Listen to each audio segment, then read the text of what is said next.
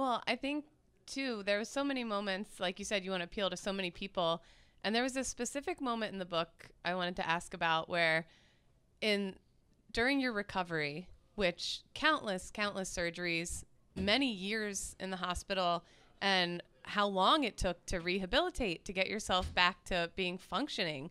And it's the little things. And I think military or not, so many people, again, can relate to that. Anybody going through a tough time physically or even mentally, but there's a moment where you're in your kitchen at home and you're just trying to eat some late night cereal, which so many, I can crush a box of Reese's Puffs like you wouldn't believe late at night. You're just trying to eat a bowl of Wheaties because it's that comfort thing, eating a bowl of cereal late at night. And at this point, your jaw and your teeth are pretty much useless. Your motor skills is something, you're still struggling with it. And for the first time, you're trying to get the spoon up to your mouth and it's not, and you had been so strong for your family and everybody else around you out of trying to honor them. You didn't want them to hurt seeing you hurt, that finally your mom looked in and sees you with your head on the counter. And it was this bowl of cereal, this bowl of Wheaties, you said, that kind of broke your spirit there. Completely broke me. And you looked at her and you said the thing that I think you were afraid to say, who is ever going to love me? And I think that hit me so hard. People go through things and they feel like they're not worth it anymore, whether it's mental, physical, whatever. And that, I think, was this huge fear that you finally were holding in, that you let out to your mom.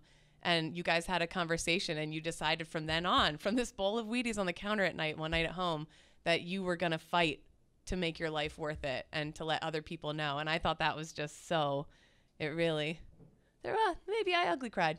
Maybe I did. Yeah. Was that your goal, to make Kate ugly cry when you wrote that passage? It really. Hey, well, it shows that it touched you, and that's why I wrote it, and to connect with people. And so I'm sorry you ugly cried. Hopefully no one saw you, but thank you for telling me that. But yeah, that was absolutely my lowest point. And for anyone that might be confused as to why I was home still so banged up, I had spent my first 3 months in the hospital at Walter Reed and a few weeks down at a polytrauma unit in Richmond, Virginia. And that was more of the kind of life-saving, keeping me alive. I had a trach in for months, which was just continuously stressful to kind of breathe through a straw. But, I finished up those first 3 months, and at the time, there were so many casualties coming back from Iraq and Afghanistan. Walter Reed is the most miracle working, just incredible, amazing place on the face of the earth when it comes to caring for you in medical care. But at the time, they were completely overwhelmed. At one point, I remember just almost being dumbfounded because there were so many patients there that they started putting beds and patients in the hallways. Wow. So with that said, they were building this, which is now obviously complete, this Building 62, which was this amazing new Wounded Warrior Barracks building. But that wasn't opening until September of 2011. I was obviously injured in November of 2010. So after those first 3 months, after I got a little bit more stabilized, they allowed me, knowing how much longer I had to recover there, they allowed me to go home for a few months until September when that new building was completed.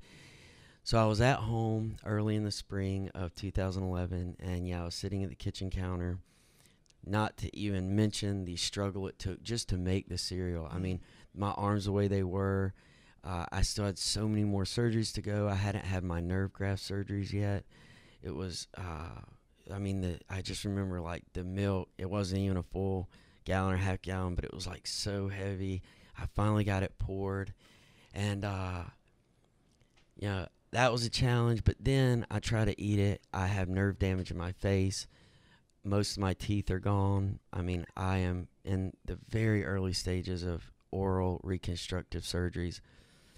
And so milk's running all down my chin. And I think up until that point, I had tried to stay so strong for my family because, forget my physical pain or what I was going through. It was such a burden on me and so hard. And I worried day in and day out, please just leave, go back to the hotel, take a break. Like, I hated that they were having to suffer through that with me. Right. And so when that moment came, I'm like, I can't even eat this bowl of cereal.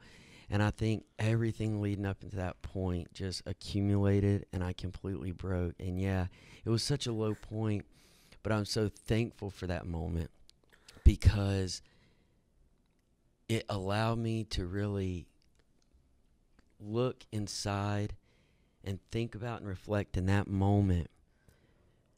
Cut out all the noise. And this is with anyone, any situation, any struggle in life. Cut out the noise. And when you really think about it, whatever life obstacles you encounter, at the end of the day, you really only have two options.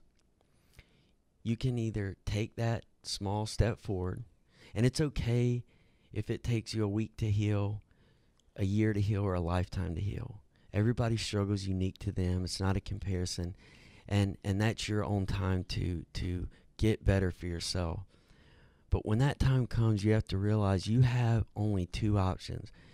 You can either get up, and even though you don't know where you're going or what even tomorrow might hold, just take that next step forward. Or, like me, you could and I could have sat at that kitchen counter for the rest of my life.